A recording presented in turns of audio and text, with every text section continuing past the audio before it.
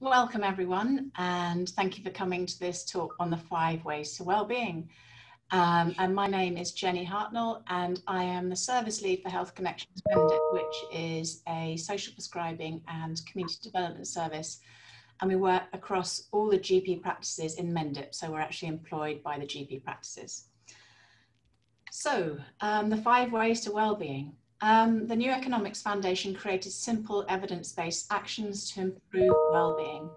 And studies show that by adopting the 5 ways to well-being, life expectancy can increase by up to 7.5 years. So why the 5 ways to well-being? And kind of what are they really? They are really small, simple, common sense steps, which are free, easily achievable, and anyone and everyone can do them. And they're kind of like your 5 a day for mental well-being. So the 5 steps to well-being, here they go, are give. Give your time, your words, and your presence. Keep learning, embrace new experiences, see opportunities, and surprise yourself. Take notice, remember the simple things that give you joy. Be active, do what you can, enjoy what you do, and move your mood. Just have to move this speaker view because I've got everyone's faces there. Connect, talk and listen, be there and feel connected. So these are really, really simple things, but it's about valuing those simple things that we might already do.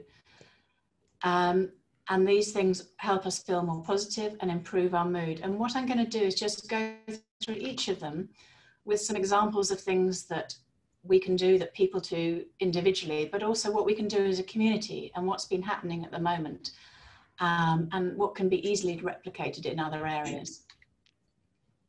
So give. Do something nice for a stranger or a friend. Thank someone, smile, volunteer your time, join a community group. Take time to yourself, so give time to yourself.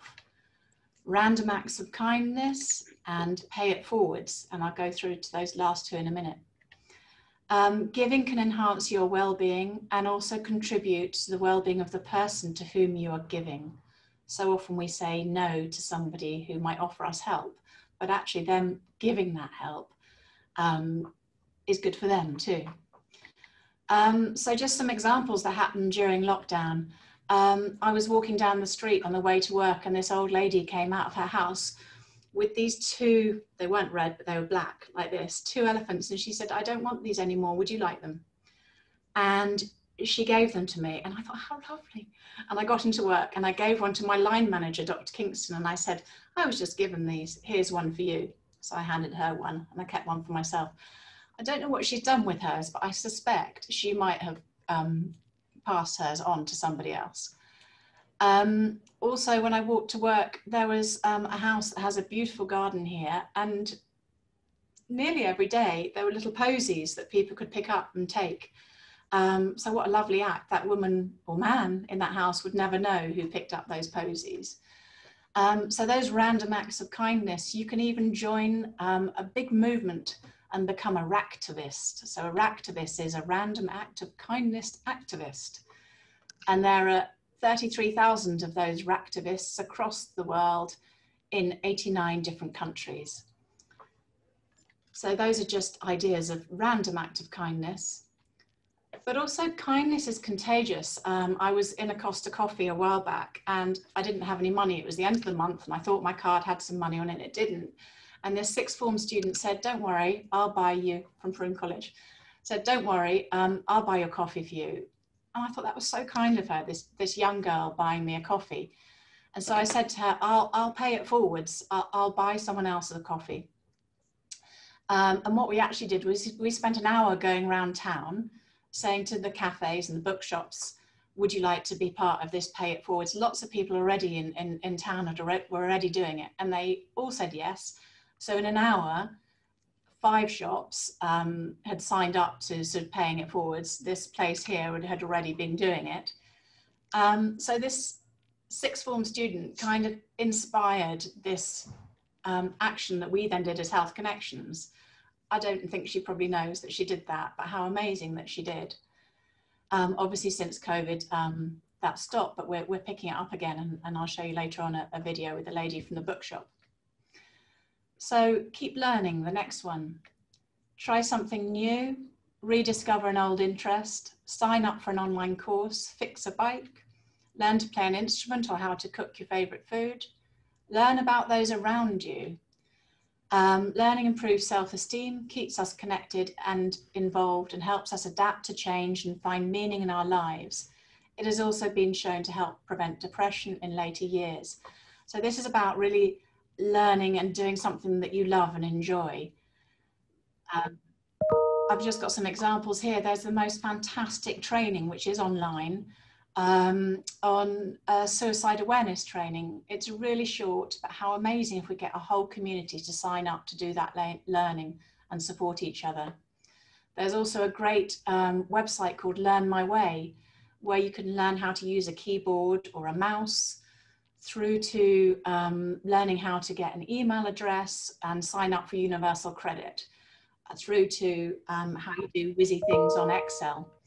Our service, Health Connections Mendip, is a Learn My Way accredited training centre, so people can just sign up for that and do that for free. Also, how about learning how to use the NHS app? There's an amazing app that allows you to view your medical records and order repeat prescriptions and book appointments.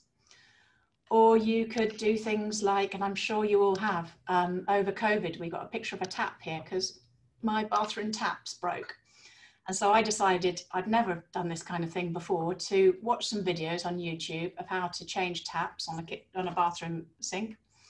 I watched the videos. I asked my 2 teenage sons, I got the, ordered the tools online, and my 2 teenage sons changed the taps in our bathroom.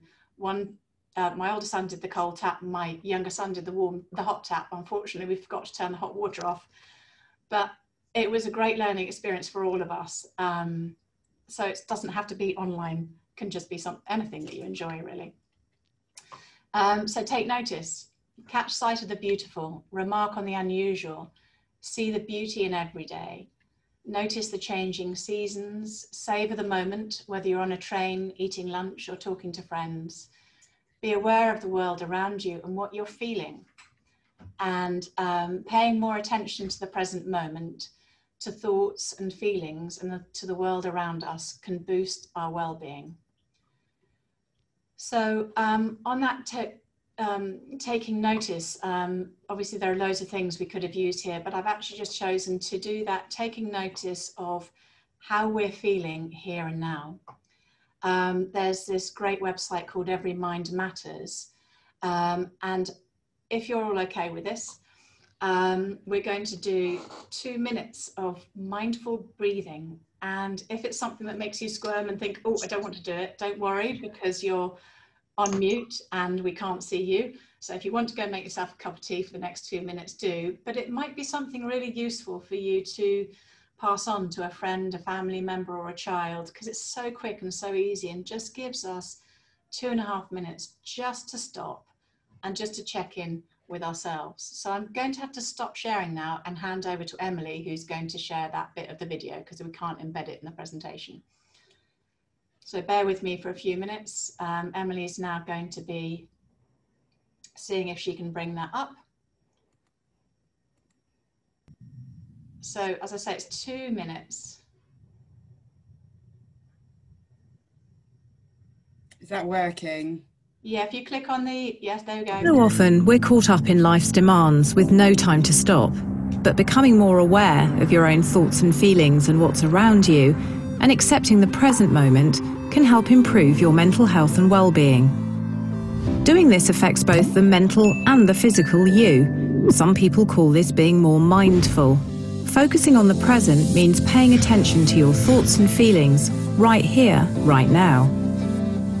Breathing exercises are a great way to focus on the present and be more mindful. Doing this can also help when you're feeling stressed or anxious. This short video will take you through how to do a mindful breathing exercise. Firstly, settle into a natural, comfortable position.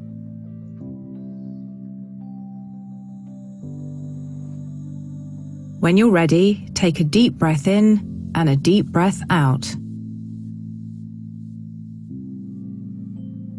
Breathe naturally, noticing the sensations of the breath entering and leaving the body as best you can. Allow your shoulders and neck to relax, focusing on your breathing, just being aware of it.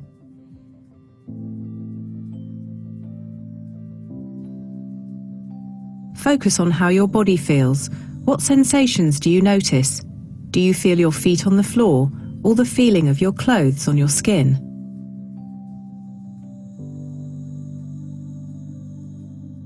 Take this time to pay close attention to physical sensations, from the top of your head right down to your toes. Notice what you're thinking about right now and how you're feeling.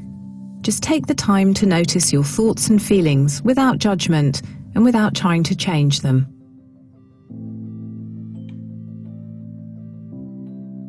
When you're ready, take one more breath and try to bring this awareness with you into the next moments of your day. Breathing techniques like this one can help to center you in the moment at any time and connect you with the present, which can help if you're feeling stressed or anxious. Thank you, Emily. Are you okay sharing back with me? Just screen share again. Can somebody just do a video to say that you can see that now? Yes, I can see that. You can get back to the slideshow, yeah? Oh, hang on. No, back to the webs. Oh, yeah. Is it? Yes. Is it quite small, the slideshow? No, yeah. Can you see that? Yes, we can see that. Okay. So we just watched this video on Every Mind Matters, and actually the introduction for that was about a minute. So the breathing was probably only another minute. How often do we actually stop to take notice of ourselves and how we're feeling?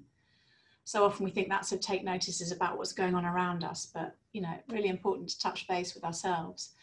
There are some really good other sort of breathing exercises on our website, on our resources section, that you can find if you just go to our website.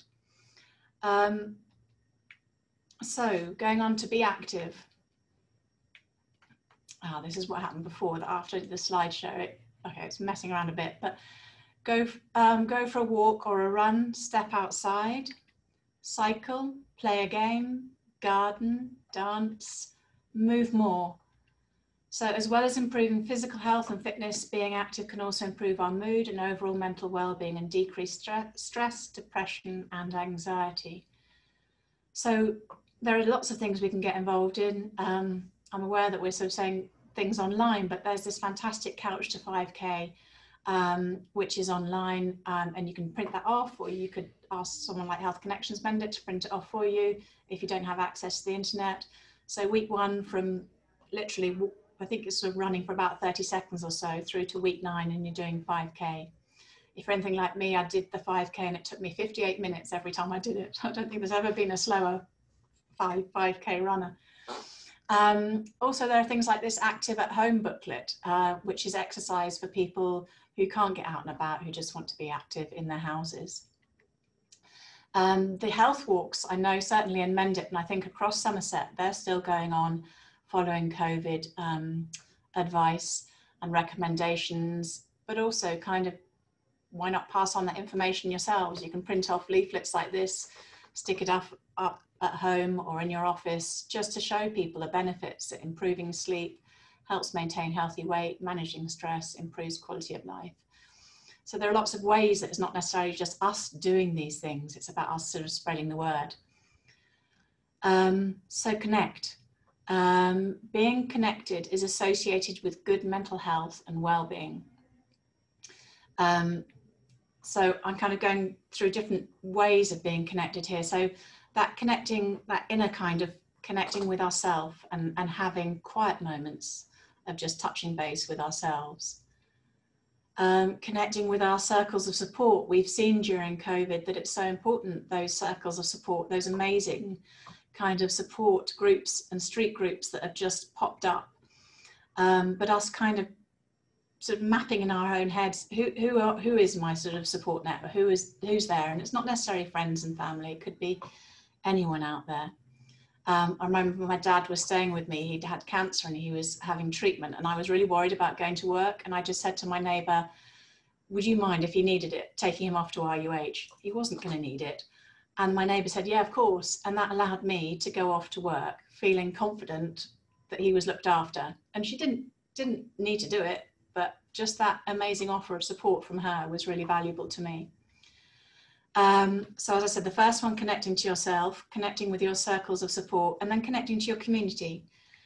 Often I think when we think of connect, we think straight away of community, how we're going to connect out, but there are all those levels.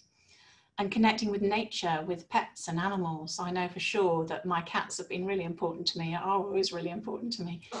And then connecting with a wider sense of belonging and a sense of purpose. It could be part of being a great big movement or spiritual beliefs. So that kind of outer level of being connected, which actually then goes right to our core, I suppose.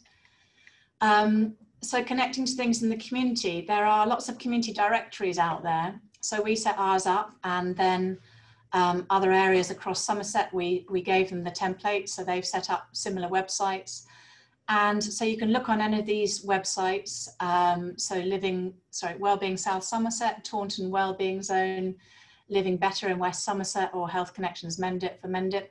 And there you can find out about so much support in your community, whether it's Mindline, Every Mind Matters, Active and In Touch Befriending Service, the Macular Degeneration that do friendly phone calls. So there are hundreds and hundreds and hundreds of groups and services that people can connect to, but it's about raising awareness of where people can find out about that support. Also connecting, during COVID, we designed, well, one of our amazing health connectors designed this lovely postcard, and we got those out and about across Mendip. So people were giving those to neighbours, were writing to each other, and the organisation Active and In Touch took some and gave them to their volunteers, and their volunteers then sent them out to the people that they were befriending. Also, we saw this amazing wellbeing and mental health booklet that was in Cumbria. And I contacted them and I said, this is such a fantastic book. Can we copy it? And they said, yeah, of course you can. So we changed all the information in the back, put in all the local services, and we printed 47,000 of those, one for each household in Mendip. And we did a call out in Mendip for volunteers, and we had volunteers for every street, every neighbourhood in Mendip. And the community delivered those booklets for their own community. So how amazing that, first of all, that organisation in Cumbria allowed us to use their work, their booklet, and then the fact that all those community members just connected with each other, with their neighbours, by putting this leaflet through the door. I've got this ripple effect thing here of when these kind of things ripple out. Also, things like talking cafes, which are places where people can come together, meet other people and be signposted to support. Those have rippled out. We started ours in 2013. They've rippled across Somerset, and we've even got them as far afield as Australia and New Zealand. They're such simple ideas. During COVID, we haven't been able to, well, we have started again doing talking cafes. They've gone online, but we started this week a talking bench, and we had a fantastic day yesterday. We went on this bench, we're on this bench here, in town on market day, talking to people, signposting. One man said that he had been a befriender, but the person he befriended had died 2 years ago, and he wasn't sure whether he could do it again. And I spoke to him, and he said, actually, after this conversation, I think I'm going to do that befriending again and find someone else through Active and In Touch. So really, really valuable ways of connecting by just putting up this flag in the middle of town and talking to people. Also, community connectors. Anyone can become a community connector. We've got 1,500 of them across Mendip, and they on average have 20 signposting conversations a year. So that's 30,000 signposting conversations with those 15,000 community connectors. And basically they are human beings who are saying that information that was on that directory that I showed you before. So all that support that's out there, it's fine having a directory, but actually having human beings talking to each other and signposting is really important. So we want people to be able to say, I know what's out there, rather than if only I'd known that. Anyone and everyone can be a community connector. We've got them across Mendip, and South Somerset asked if they could use that model too, and they've now got 450 community connectors. And once again, that's something that people have, that's rippled out, and we've got them across, not we've got them, but other areas have asked them if they can use that too. So that's all about connecting. And just in half an hour, we thought, okay, who can we find? We need to find some people to video. So here's a 30-second video of people we could find who are community connectors. I'm Jenny, I'm Service Lead for Health Connections Mendip, and I am a community connector. My name's Will, I'm a member of the public and I'm a community connector. My name's Molly, I'm a care navigator and also a community connector. I'm Tina Gaisford-Waller, and I run a bookshop in Frome in Somerset called Winstone's Hunting Raven, and I'm a community connector. I'm Rebecca Hall, I'm one of the GPs at Frome Medical Practice, and I'm also a community connector. I'm Chloe, and I'm a care navigator, and I'm also a community connector. I'm Amanda, I'm an administrator at the health centre, and I'm a community connector. I'm Shane, and I'm a community connector.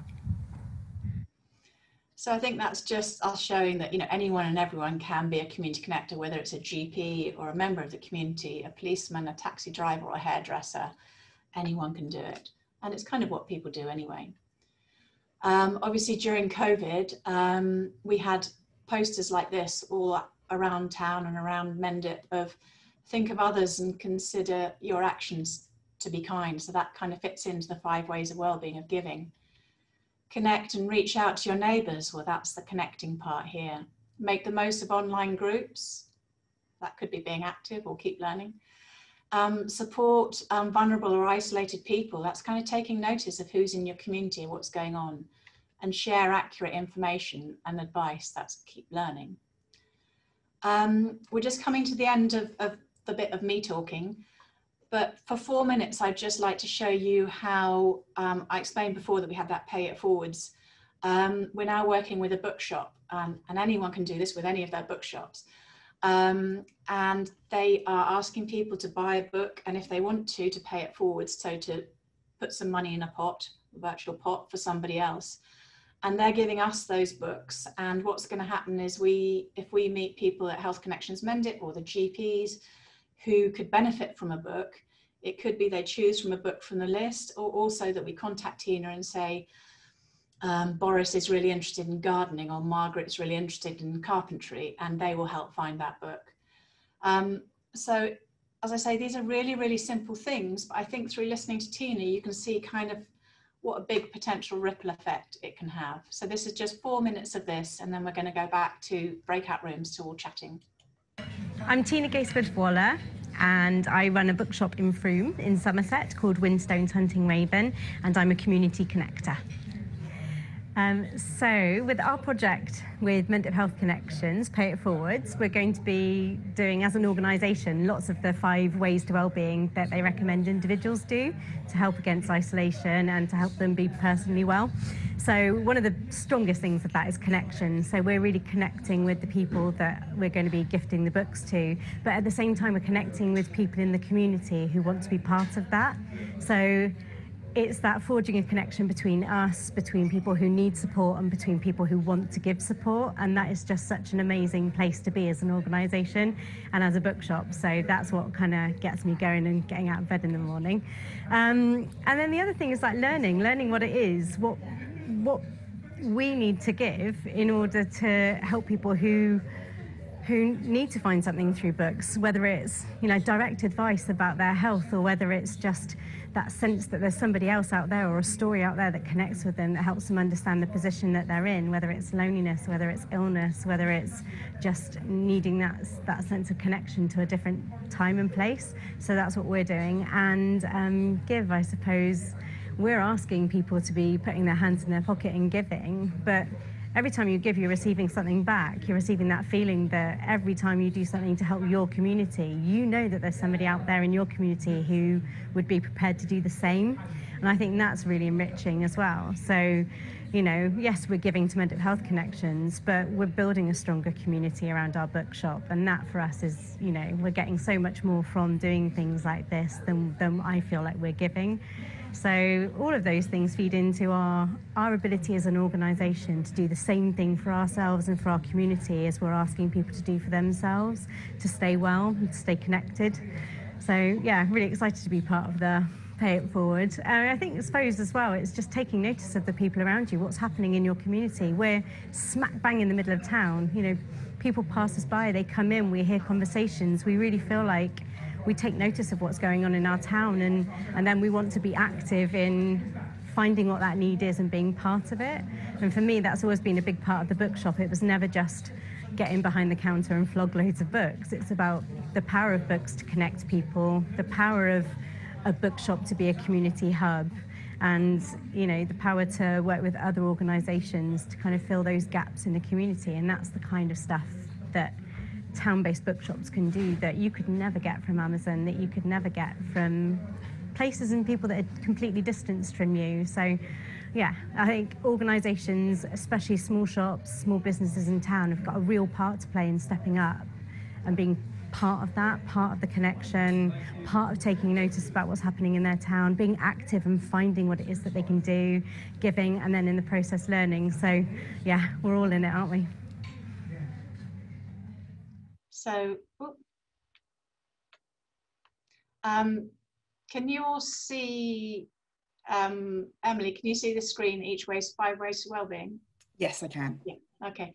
So as you can see, what an amazing person Tina is, but just how an organisation can take a simple idea and just kind of be part of that kind of community and that response that we can all give to supporting each other.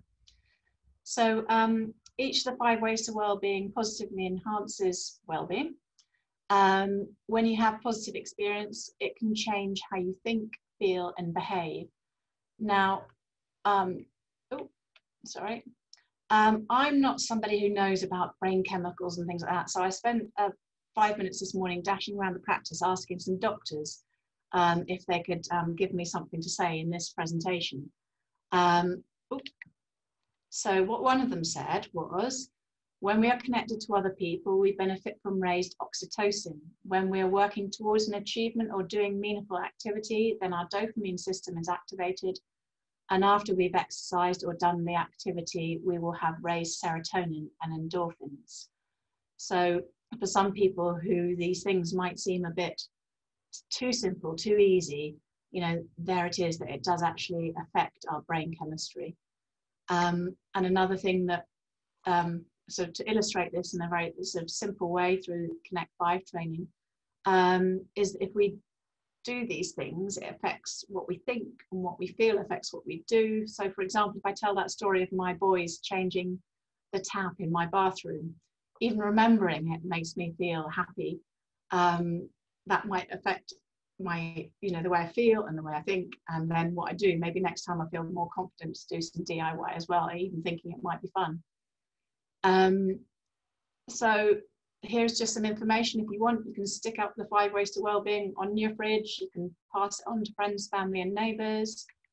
And here they are again, the 5 ways to wellbeing.